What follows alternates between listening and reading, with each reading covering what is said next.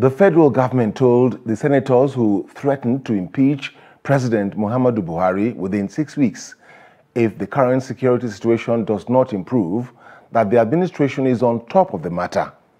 Minister of Information and Culture Lai Mohammed said this while fielding questions after the Federal Executive Council meeting presided over by President Muhammadu Buhari at State House, Abuja. He expressed appreciation to the senators for their concern, but said government is on top of the security situation in the country as steps were being taken to address their anxiety over the current development.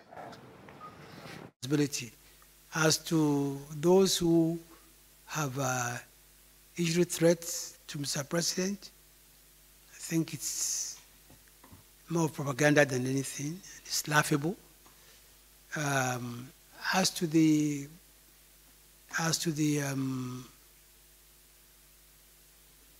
resolution passed by Senate, as rightly said, it was passed when we were deliberating.